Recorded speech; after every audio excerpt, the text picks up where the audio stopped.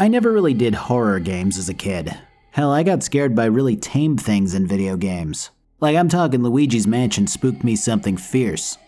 As I got a little older, I started watching various horror movies and really enjoyed them, but I still couldn't play many scary games without chickening out until my mid-20s or so for whatever reason. This caused me to miss a lot of good games that I've been slowly catching up on since, and one of them was Eternal Darkness. I had a friend who used to rave about this game, telling me about all of the things that happened in it. The game only ever released on Nintendo GameCube back in 2002.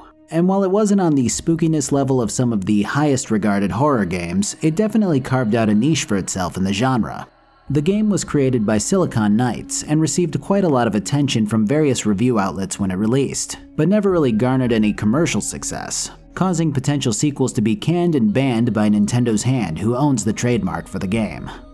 The weirdest part about this is that they've continued to renew the trademark for Eternal Darkness for 18 years until this year, when they abandoned it for a short amount of time before renewing it again. And yet here we are, looking at this single entry that could have been a massive series. Checkered history aside, there's something about this game that's different, that makes me really want to dig into it and figure out what made it so universally liked. To do that, I'm going to be breaking down this analysis into parts, as running through everything as I normally do isn't going to cut it for this game. Upon firing up the game, the player is greeted with a quote from Edgar Allan Poe, followed by an array of visceral and mystifying imagery, which includes the like of distant planets, shining artifacts, zombie-like humanoids, writhing insects, random blocks of scientific formulae, and trails of blood. This admittedly over-the-top yet captivating scene is accompanied by the sound of constant whispering, guttural droning sounds, and general ominous racket that really can't be described as musical for the most part. When you kick off a new game, a monologue by someone who proclaims themselves as dead takes place, giving you a brief overview of a lot of stuff that doesn't necessarily make sense at the moment. He mentions his job as a psychologist and hints at humanity struggling against some unknown source for the past 2,000 years. From here, you're dropped into a tutorial where nothing is really explained to you, you're just given free rein to try to figure out the controls for yourself as 3 zombies inch their way towards you. Eternal Darkness is mechanically similar to other older horror titles which were more popular at the time, where you have to come to a stop before being able to shoot, and are able to shoot certain body parts for maximum effect. The limb system here is actually a little more in depth, as striking particular limbs with a sharp melee weapon like a sword is liable to lop them off, and affect the enemy in various ways. For example, a headless enemy will likely still live, but tends to react to whatever's closest to it. This includes other enemies, which is pretty neat. Additionally, you have an inventory which is also reminiscent of games like Resident Evil, in which you have to examine or use whatever various tools and devices you find. The game has you cycling through several different people's stories, who are all affected by this ancient power in some way or another. For example, the first-person story who you play out besides the main character Alex is a Roman centurion named Pius. When he gets called away by a voice which creeps into his head, he follows its call into an ancient temple which has a very rudimentary puzzle system to help ease the player into the game's mechanics. When you get to the end, you get the choice of 3 different flavors of power. Interestingly enough, this isn't a Mass Effect 3 ending situation in which the color you choose may as well just be your favorite, as the whole game is affected by this seemingly simple choice which is void of explanation. For my playthrough, I chose the fire truck flavor, which makes most of the enemies in the game take on a red hue and thus hit harder and are also granted the ability to regenerate lost limbs faster. If I were to choose the salad flavor, enemies would cause my sanity to drain faster. And if I were to choose the Detroit Lions flavor, enemies would do more magic damage, which is dealt in both physical and sanity form. Plus, enemies have a tendency to self-destruct. Now you know why I called it the Detroit Lions flavor. Enemy changes aside, each color actually affects puzzles and cutscenes as well, with each one corresponding to a particular god that Pius serves. Additionally, red is weak to blue, blue is weak to green, and green is weak to red. We see this early on when a blue zombie takes on a couple of reds and slaps them around before succumbing to sheer numbers. There is a 4th color which trumps them all though, purple. Purple is the color of the most powerful god, and the magic which is used under its influence usually destroys all the other colors. This definitely gives the game a lot more replayability, though many of the basics stay the same throughout the journey. I would say this is a pretty cool system to ensure the player definitely gets the most bang for their buck with Eternal Darkness. But a lot of the game is wholly similar no matter which route you take, so I have to say that the slight twist in gameplay isn't nearly enough to make me want to repeat it over and over. Though I will say that by doing so you do get the good ending if you grind it out 3 times. To expand a little more about the various characters that you can play throughout the game without directly jumping into the story, every character's adventure intertwines with the main character's abilities, discoveries, and equipment. As you continue to read about these stories, Alex learns how to utilize various magics, interact with certain objects, and access particular weapons and items. By the end of the last person's story, Alex has all of the knowledge that she needs to proceed to the end game and take care of the antagonist, which is a pretty cool way for a character to learn a vast amount of knowledge and upgrade in a short amount of time. I mentioned Sanity before when referring to the green monsters. Basically, every enemy in the game causes an instant sanity drain when they see the player. If enough sanity is lost, strange things begin happening to your game. This is easily one of the most uniquely interesting aspects to Eternal Darkness, as your character begins seeing and hearing hallucinations which range from minor things like paintings and walls bleeding, to statues turning to look at you, to strange ominous bellows coming from random parts of the room, to much more off-the-wall stuff like the entire game tilting one direction, or seeing a corpse of yourself in the bathtub. When your sanity really plummets, the game's soundtrack shifts to the wailing of women and laughing children over the din of tortured souls and other strange sounds. This is when things get really spicy, as anything from your character sinking into the ground slowly, to exploding when you heal, to being unable to move as zombies eat you in a hallucination, to your screen switching to a black video screen as if your video cable got loose. There are tons and tons of sanity effects that I didn't even encounter, and I would love to go over every single one, but it'd probably be pretty redundant. The point is that this is done perfectly for its time. Lots of this stuff could happen in other games around the early 2000s as various graphical bugs or glitching, and Silicon Knights did a fantastic job making your very game feel like it was cursed somehow. In addition to all of these other mechanics, there's also a pretty in-depth magic system, which is learned by the collective mass of characters that you play throughout the game. This involves collecting various runes and combining them to form new spells. While you can just experiment and eventually brute force spells into existence, there are also tablets which help you identify the different runes, and recipes which tell you which runes can be combined to form the various spells that you can use. While the idea is a pretty complex one on the surface, it's actually a relatively streamlined process which I enjoyed after getting the hang of it. These spells range from healing your health and sanity, to enchanting different puzzle pieces to help you repair them, to enchanting your weapons to help you solve puzzles and defeat certain enemies easier, to revealing invisible areas and becoming invisible yourself, to summoning creatures, dispelling protective force fields, and casting your own force fields. All of these spells and their respective power levels are affected by the disc which you use to cast the spell. The 3-point is the quickest to cast, but the lowest in power level, whereas the 7-point circle takes a long time to cast but has immense power, making it difficult to use in a fight. Enemies in this game are for the most part slow and simple to deal with. Basic zombies and skeletons are dispatched via lopping off their limbs and executing, though retreating when they swing is also a pretty important step to make sure that you stay alive. Quite a few of the bosses follow this pattern of combat also, making them pretty easy to deal with. A more interesting enemy is known as the Trapper, which are these little bug enemies that don't attack your health and sanity, but instead trap you in an alternate dimension which has you teleporting between different platforms. This is both a boon and a curse, as getting trapped by one when you're full on health, sanity, and magic can be awfully annoying. But if you're hurting, their teleportation is actually a blessing in disguise, as these dimensions all have a way of restoring your lost meters. If you are full though and you want to avoid them, the game's sneaking mechanic comes into play. Or you can just pop them with a ranged weapon, dealer's choice. Then there's stuff like the Bone Thieves, which are these alien-looking creatures that burst out of potentially any defeated enemy and take a gigantic toll on your sanity in the process. There are these big mini-boss-looking horrors which have these 3 heads and are capable of shooting lightning from afar. There are these winged skeletons which are immune when their wings are closed, and have to be dispatched by waiting until they're about to strike or getting behind them somehow. There's this invisible monster which siphons blood from its victims unless it's stopped. Then there's the bosses. Usually bosses are able to cast spells which summon more creatures or put up barriers, turning the fight into a spell versus spell type of situation. The first one is this spidery looking monster which has a tendency to run away when it starts getting beaten down, while summoning zombies to keep me distracted while it sends lightning my way. Not a huge deal, it goes down pretty quickly.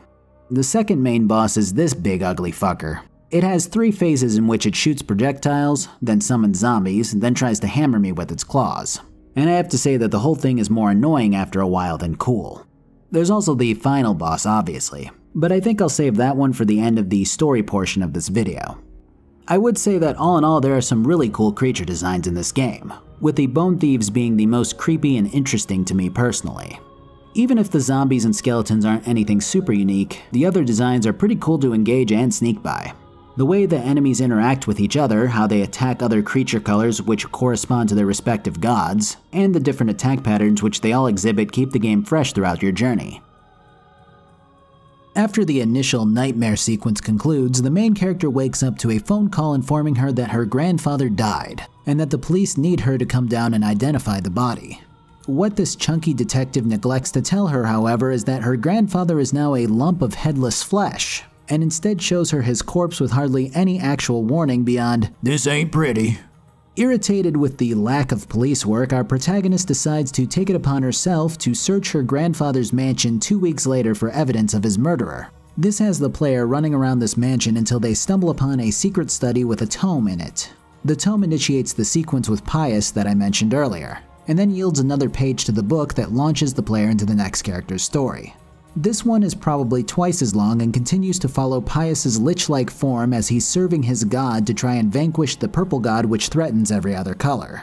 This is where we play as our next character, Ehn'gha. She's chilling out around this ancient temple going, "Gee whiz, I sure do wish I could take place in some kind of ancient prophecy." Well, in a Shyamalan twist that can only be outshined by something along the lines of the plot of Flubber, our Cambodian character gets locked in this temple and has to puzzle her way out through various traps and, puzzles. There's nothing particularly compelling about the level design here, but there's nothing that really offends me either, as much of it is gathering these different jewelry items and putting them on a statue to proceed. At the epicenter of these runes is the big purple boy himself, looking like a mashup between Yogg-Saron and Cthulhu. It doesn't take long for some servant of Mantarok to run over and gently mush one of the god's hearts into Ehn'gha, incurring the wrath of Pius, who comes down and replaces her heart with Sith lightning. From what we can tell at this stage, the purple god Mantarok is the being who is keeping the world from falling into eternal darkness, making him the good guy here. This is only further expanded on by the following cutscene in which Pius's god reveals that their end goal is to fully nullify Mantarok's power, along with the other gods to fight for supremacy. With Mantarok out of the picture, Pius's plan will theoretically launch the Red God into the position of dominance if left unchecked. This brings us to our fourth playable character. This time we play as a messenger who is supposed to bring an important message to the king of, somewhere. The king of Europe. Whatever. The point is, the message was set in motion by Pius to ensure that the king can no longer work against his god. The message itself is actually a curse which our messenger Anthony reads before he delivers it. Realizing that he's been cursed, he goes to warn the king, who's meeting with the bishop currently. This one has the player running through puzzles which revolve around learning the magic mechanics described earlier in the video. As Anthony continues to progress further into the depths of this monastery, the curse begins to rot his body, eventually reducing his movement speed to a crawl. At the end, Anthony has to slay several agents and monsters under Pius's command before making it to the king, who has already fallen. Then a bone thief bursts out of one of these dudes. Despite your faith, there is little to save you from the power of Chattur'gha. Having learned the repair spell from Anthony's adventure, I can now repair the upstairs key with the main character and explore the mansion a little more.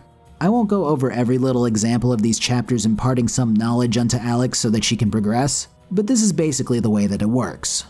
Kareem is our next victim, who wanders the desert in search of an artifact so that a woman he wants to be with will marry him. She's pretty stuck up and shows it by going, "Yep, get me this artifact, which I want more than anything else in the world, and I guess you can have me, whatever." The following puzzle chambers go about the same as everything else so far, but with the added twist of Kareem reaching the same type of chamber which Pius did at the start. When he goes to pick up the Green God's artifact, the ghost of the woman he was doing all of this for appears and tells him that he was gone for so long that she died. But get this shit. I gave myself to a nobleman with a jealous mistress. She had me dragged from my bed, and in cruel revenge, flensed with knives. If we are to be together again, you must make a sacrifice. Sacrifice. You lied to me. Betrayed me. And you really don't look so good anymore. What a fucking legend. Our next victim is this plump little Oompa Loompa who happens to be an ancestor of Alex. This means that the chapter actually takes place in the mansion which Alex is running around during the present time, and has us blasting horrors and performing autopsies with colonial Danny DeVito. And this guy's actually pretty badass regardless of his looks. His gimmick is being able to perform autopsies on fallen monsters, which helps the player glean more information about weak points and potential strengths. Eventually, he makes it down to the hidden basement area where he takes on the boss that I mentioned earlier that can cast spells of its own. Unfortunately, our guy tries his best to inform anyone who will listen after this encounter and winds up in the loony bin because of it. This leads us to Illinois Jax, who raids the Lost Temple from earlier in the game. He found this place with another guy who very obviously looks like a villain, and as it turns out is pious in disguise. After taking out his minion, our hero begins his search around the temple. His trap-filled escapades are by far the most puzzling so far, and expands on Elia's adventures with the jewelry pieces on the statues by making Illinois here go through it 2 extra times. While our hero isn't led to a boss fight this time, he's instead led to several powerful magics and the heart of Mantarok, which was residing in the body of Elia in a sealed room. Our hero grabs the heart and replaces it with an item of similar weight before hightailing out of the temple and back to the mansion, where it's sealed securely behind a comic book. I can't make anything up about this game that doesn't sound any more bizarre than it actually is. Here to continue this trend is our next playable guy, Luther the Bald. Apparently the place that we were in before was France, as I pay attention to this time. Well, here comes Pius again, pretending to be another dude. He lets Luther know that there's treachery afoot before shuffling further into the cathedral here. So our good monk here does what every monk would do in this situation. Loots the place for a crossbow and a mace. Then he gets to puzzling. This is easily the worst chapter so far in terms of level design. While the previous chapter was pretty annoying with the way that you kept running around the very samey looking temple, this cathedral has you making it all the way to the very end, then running all the way back to the very beginning to grab a dagger, and then running all the way back again. I can at least be happy about gaining the 5-point disc so that I can become invisible, but the slog of running back and forth really does wear on me here. It's worth mentioning that during Pius's wild ride, he has that giant monster thing that I mentioned earlier guard the blue artifact from the beginning of the game in this cathedral. Well, when old Luther makes it over to where the artifact this thing pops out of the ground, and it looks like it's going to be an epic boss fight. Ugh, poor guy. Next up, we've got this dude in the Middle East who's been commanded to survey a construction site for a monument built in the name of, I don't know, probably the Red God. This dude is built like an IHOP and accordingly moves like he stopped in for all-you-can-eat pancakes. So we pilot this entire meal of a man through the semi-familiar caverns and survey 5 different parts before finding our boy Kareem in ghost form. He's been guarding the Green God artifact in his afterlife, waiting for the Chosen One to appear to claim it. Well, surprise, Rotund Roberto is just the man he's been waiting for. Anyways, dude goes back up after surveying the land and gets thrown down a well. And what a chosen one he was. Our next chosen one is Brendan Fraser. He's a reporter around the time of World War I, and as such gains access to the most varied arsenal yet in the form of a revolver, a rifle, and a sword. Ironically though, the biggest weapon that he gains is the ability to cast a magic attack. I'm in the cathedral again because that's just where shit goes down in this game. My endeavors have me running through this place at a pretty brisk pace, which is nothing like the last time I was in the cathedral. To make up for how quickly I head through the now makeshift hospital, I come face to face again with this big-ass monster from before. It looks like it's about to be an epic boss fight. No, wait. Yeah, we have a real boss fight. I pretty much already covered how this boss fight goes, but afterwards our guy actually survives for once. Which is definitely different. Dude makes it out of World War I and hands the artifact off to the main character's grandfather years and years later. Good for him. This finally brings us to playing as the grandfather himself. Old Eddie Roivas was a pretty dapper looking dude in the 50s. His mission is to hunt down the aforementioned blood-sucking monster who keeps attacking his servants, kick its ass, and then plunge down into the depths of… I'm actually not really sure how this mansion is laid out. But apparently there's a whole city below it, which is located conveniently through this Stargate. This thing is a massive necropolis which houses minions of the Red God, and is overlooked by a gigantic 9-point circle of power. The imagery is really cool despite the 2002 GameCube graphics, and the rest of Ed's adventure has him using his humongous Fullmetal Alchemist transmutation circle to just annihilate the residents of what I assume is a fine nation to create a Philosopher's Stone, or just to destroy it. Either way, the ensuing puzzles has me cloaking away from everything and running back to the safety of my mansion before Pius finally gets his revenge like 43 years later or something. Interestingly enough, Alex's in-between phase is actually worth mentioning again here just because of how much information it gleans. So Danny DeVito didn't get put into an insane asylum solely because he went off ranting like a madman about ancient demons. He also killed all of his servants, presumably because he feared that they may have been bone thieves in disguise. Whoops. Well, after dispelling the rune up here, Big Al's wacky mansion adventure gets kicked up to 11 as monsters are let loose throughout it.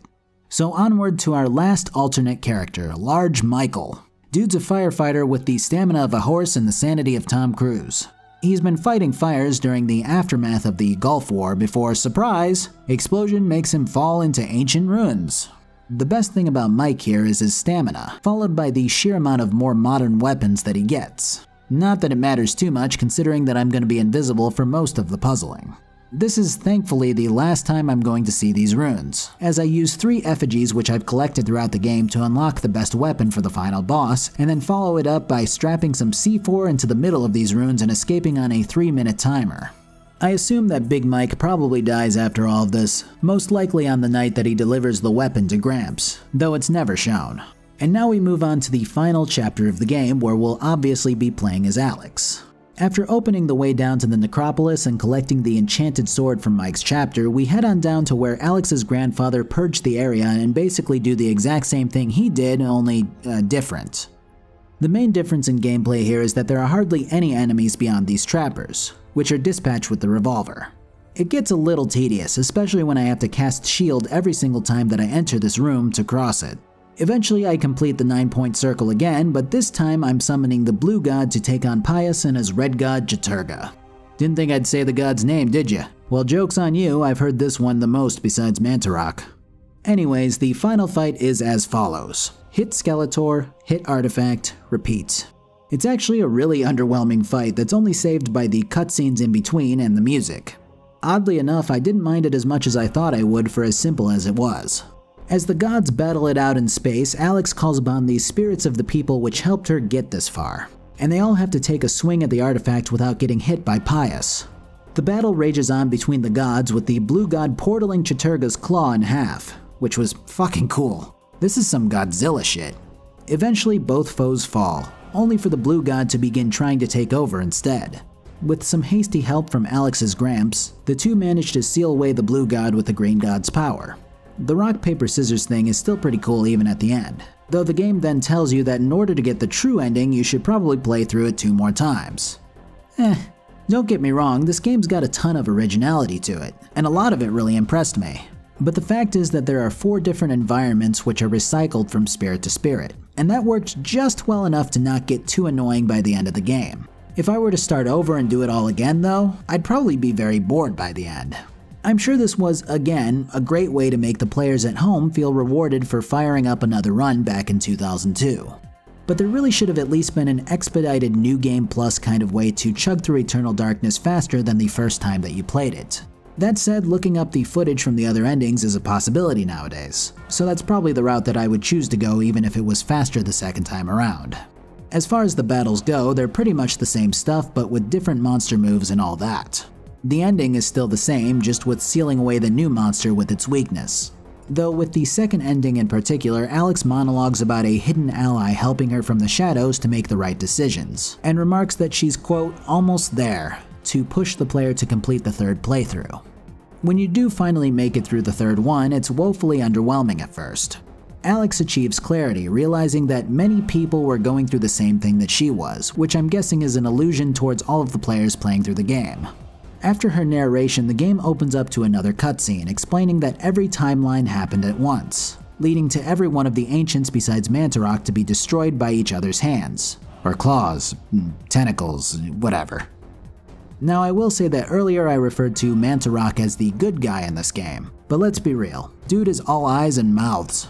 So while he did help to destroy these other ancients, it was only because of Pius's interference which trapped Mantarok and left him nearly powerless. The game does a great job here at letting the player know that while the Purple God did help out, it was still plotting a way to return someday. Seems like a great setup for a second game. Wonder when that's coming out. Eternal Darkness is the definition of a game which had boundless heaps of potential. I could easily have seen this game being the prequel to something bigger, better, and more awe-inspiring. While much of it is padded with running through these same types of areas and fighting these same types of enemies, the ideas here were incredible and extraordinarily well done much of the time. Many of the puzzles are unique and interesting to figure out, and I had a lot more fun than I thought I would with this pretty damn old game. It really is too bad that things happen the way that they did with the potential sequels, and now the game seems to be locked in Nintendo's vault seemingly forever. Maybe one day they'll dust it off and try to make something truly amazing. Thanks for watching. This one came out pretty quick, so I hope that it was in-depth enough for you. I would recommend that you pick up this game, but anyways, I've got shirts. You know this, or you don't, but I do. They generally have a neck hole and 2 armholes and fit around the torso somewhat. This can't be happening! I've also got a Twitch where games happen. I have a Twitter where tweets happen. I have a Discord where Discord... and a Patreon. And that's it. Happy Halloween!